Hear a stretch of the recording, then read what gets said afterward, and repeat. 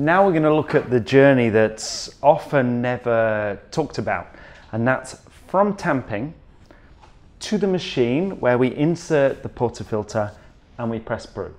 It's a very short space of time, but it's where I see most extraction problems originating from. So, first thing we have to do is be very, very careful with this. Quick, efficient, but careful. Move it across, and when we bring it in to the group head, we need to make sure that we don't knock it.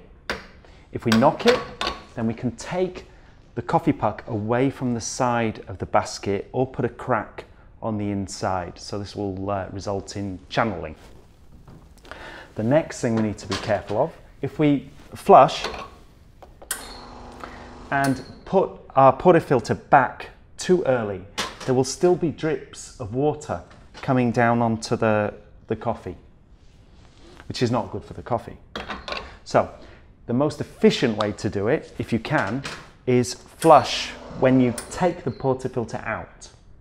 You tamp and you come back and you don't have to worry about that. If you need to flush for some reason before you insert your portafilter, make sure that it finishes dripping first, then insert. Next thing, once it's inserted, we've got to press the brew button immediately. Reason for this with dark roasts is that it starts a bitter, burnt flavour.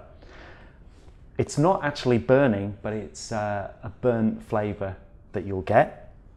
Also, it's to save time with customers. So in, button, cup down, plenty of time. So a very, very simple journey from tamping to pressing brew, but one that has many, many dangers. Don't do them.